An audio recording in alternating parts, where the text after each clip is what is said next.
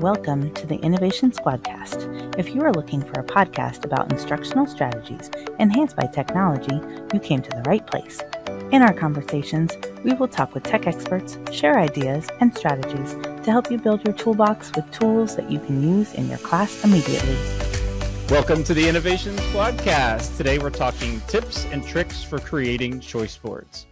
Choice boards are the ultimate tool for differentiating learning in the classroom. Students are given a variety of activities to choose from in order to demonstrate an understanding of a topic or unit of study. By giving students choices, teachers will typically find that students are more engaged and will produce higher quality products. In this episode, we will discuss tips and tricks you can use to create choice boards in your classroom. Joined today by Pam Hugler. Hi. I am Jimmy Cates, and we're really excited to bring and talk about choice boards. But before we get into it, let's pause for this week's quick tech tip.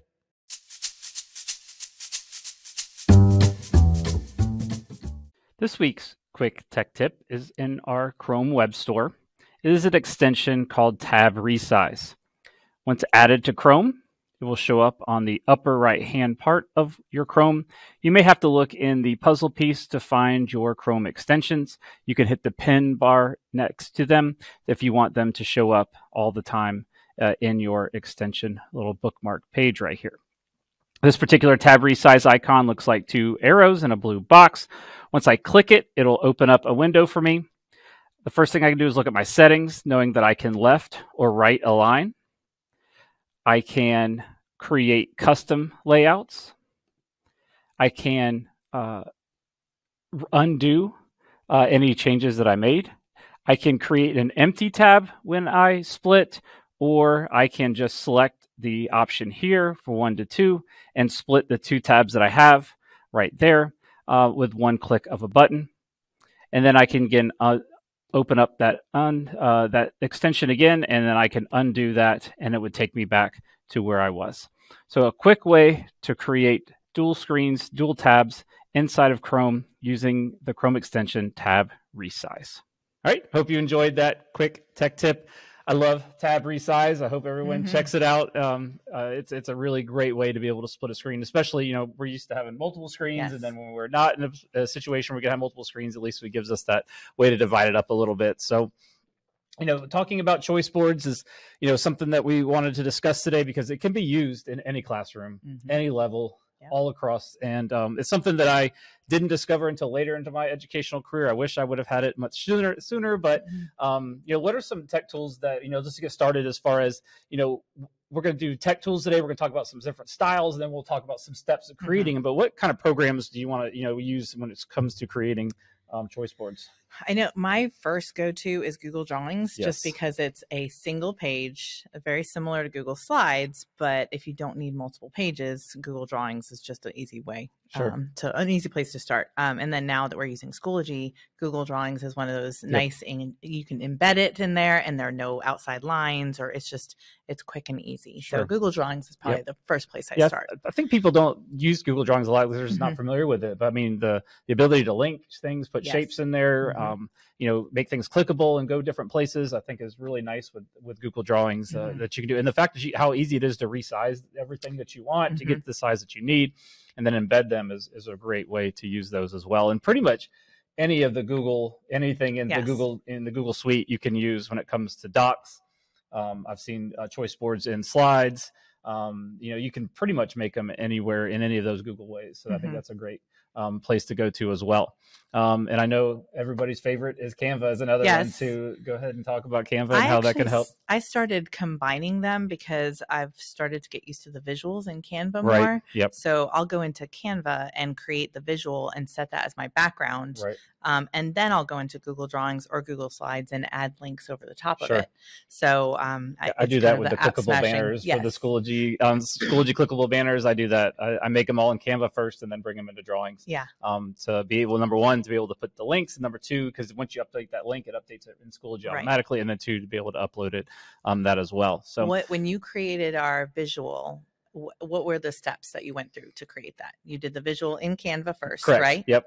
And then what'd you do next? So then once I downloaded it as a GIF because I had a couple moving parts in there. And then I just dragged that GIF into Drawings, resized it, and then put transparent shapes over the That's right. Yeah, transparent shapes over the text to create the links. So, yeah. The transparent shapes are nice because you don't.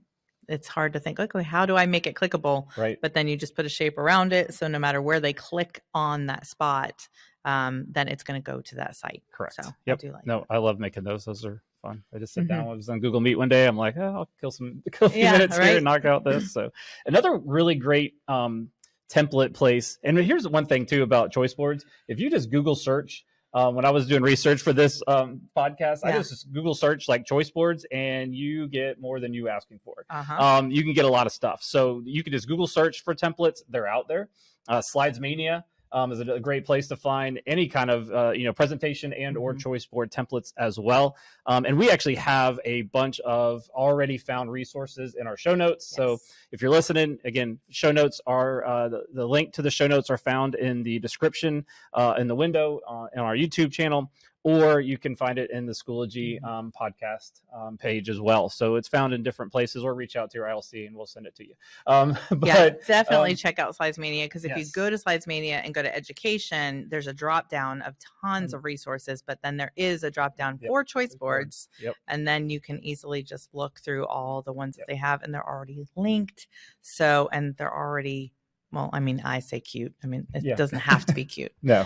But no, it's really, you can find out. There's so many resources out there. So definitely, search it for yourself, or again, just head to our show notes, and we've got resources that we found that are vetted, that we loved, that you can find as well. So, that's a good way, talks about just looking for tech tools, that's the way to go at. But then when you get outside of that, there's all kinds of different ways that you can attack the choice boards and find different like styles, right? Right. So like what are your kind of go-to styles when it comes to making choice boards? I know, especially if I'm using Google Slides, and this actually kind of goes with the tech tool and with the style, but if I want them to stay within a Google slide with the different choices, I might do like the first page has that almost like a tic-tac-toe style, right? Where it has, like 9 squares, but then it's not only individual choices, but they also link to different slides. Gotcha. So that way, it's easy to stay in one document and them not be all over the place. Yeah. And what's nice about that tic-tac-toe is that they have to do like 3 in a row, diagonal, or, however you want. So you got to think about how you organize it based off of, how you want them to complete it, which I thought was kind of fun for the kids too. Yeah. They do mix it up a little bit. Yeah. So. And that was one I know, Casey Bell, of course, we always mention her. Sure. She kept learning in all of our podcasts. But she mentions how that's an easy way to be able to change the level of difficulty. Right. And then making sure that the harder ones are kind of in the middle where they have to create one hard one. Right. Or, and so it just, you can give them a little bit of choice, but still kind of guide them. Yeah. What I also liked about the tic-tac-toe is you create that free space in the middle too, and give student choice.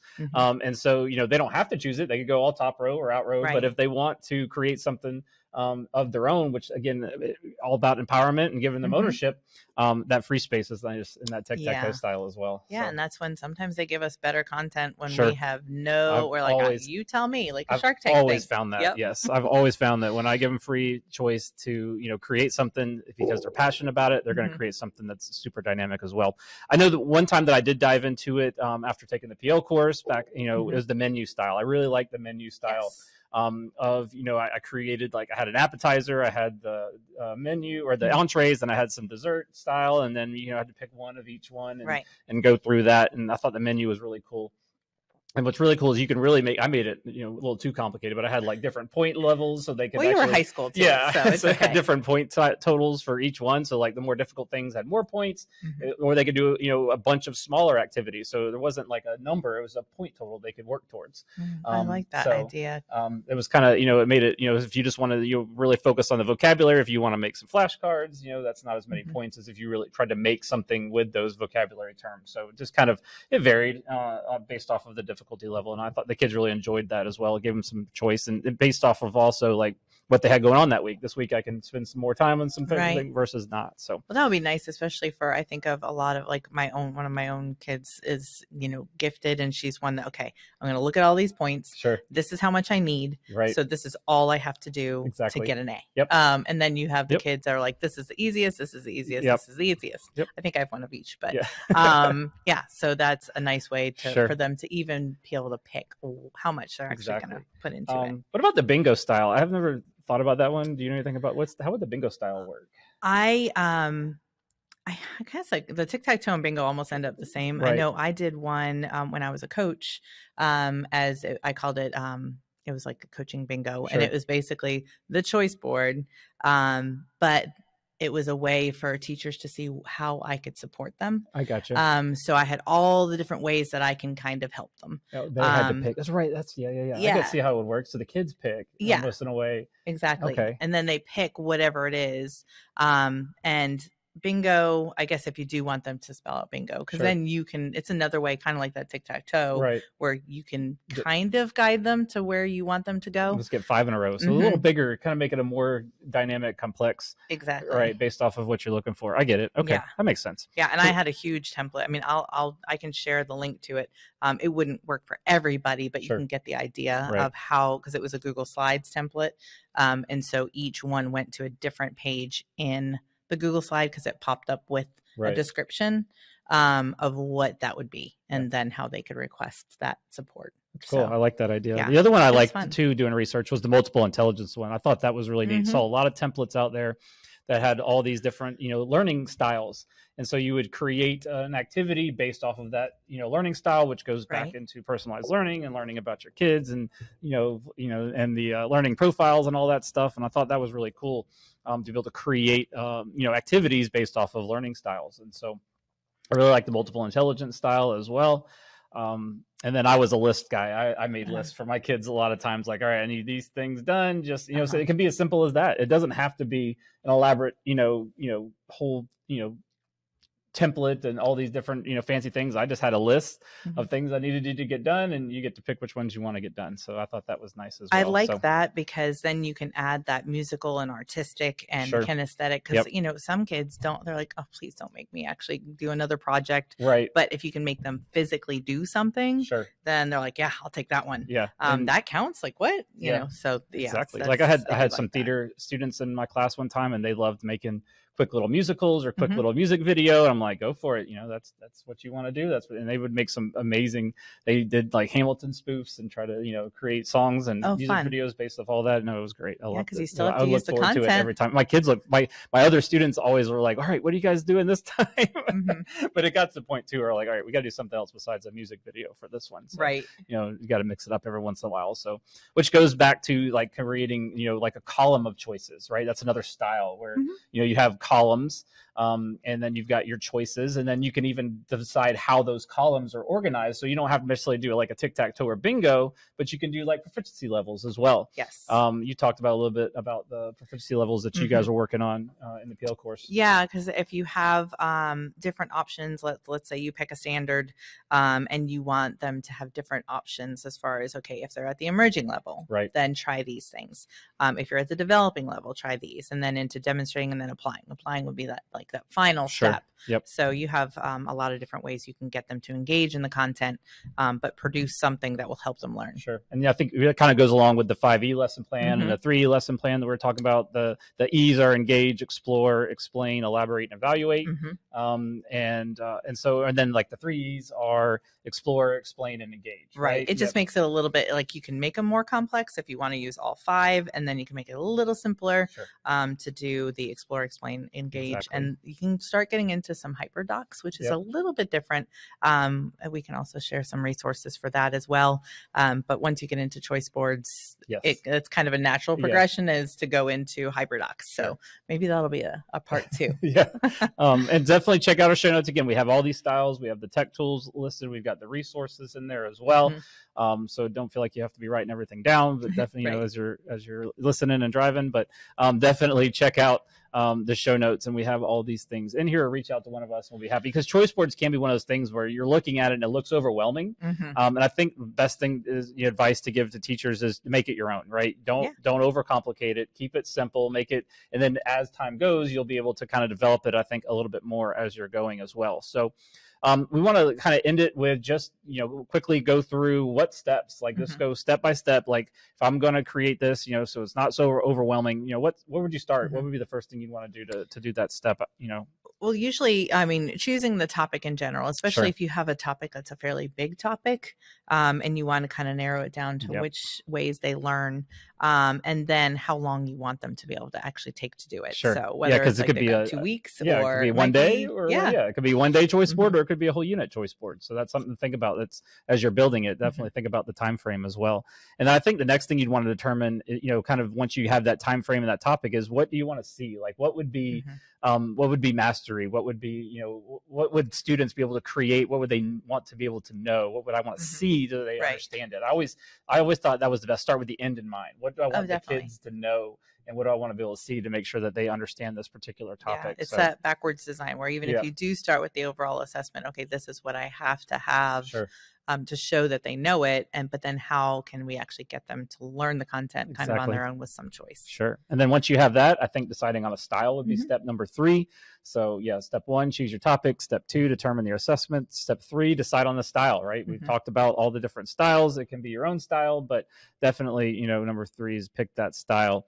And I think number 4 is an important one that probably people would skip, and that's to brainstorm and really map it out. You can either start creating it digitally, or even, write it out on a poster or a piece of paper to think it through before maybe you start creating it digitally. And it doesn't have to be created digitally. You could make a poster and put it up, but I mean, making a digital one would make sense probably. It'd save you a little bit of time. And a lot of people already do like the must do, may do, like on their board. So it's the same idea. It's just you're putting it on a choice board itself. So that is helpful. So step 4 is you're brainstorming out, thinking about your activities, your must do, may do. And then once that's done, step 5 is to create it using, again, one of the tech tools that we talked about, and the style that we talked about. So and you don't have to, I mean, that's one you can make it super simple. And when you start searching them, like you said, just do a Google search. You'll see what type of style you kind of veer towards anyway. Of course, I always take a little bit more time to create mine, but that's just because I'm extra when it comes to that. So we're the opposites when it comes to creating those things. And that's good. That's okay. It can be exactly however you want. So, I definitely, again, would encourage people to check out the show notes.